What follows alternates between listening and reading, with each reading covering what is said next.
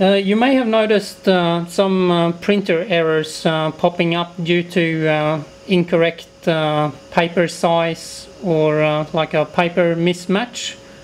Sometimes that's due to the A4, the European A4 and American letter size.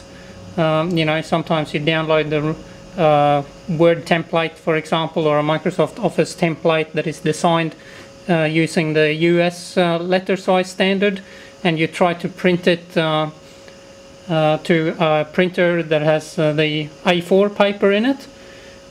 This is a very handy function in the utilities here.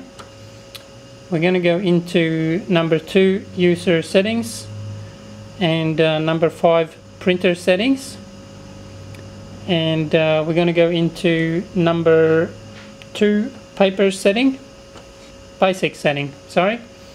So under the printer settings, basic settings, we've got this function here called A4 to letter auto switch, and if I select that one, make sure that this one is set to on.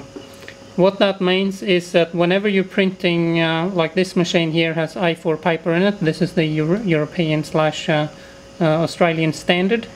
So whenever you print a document with the US letter size, it will automatically switch it onto A4 and actually print it out rather than start beeping and prompting you with a paper print error.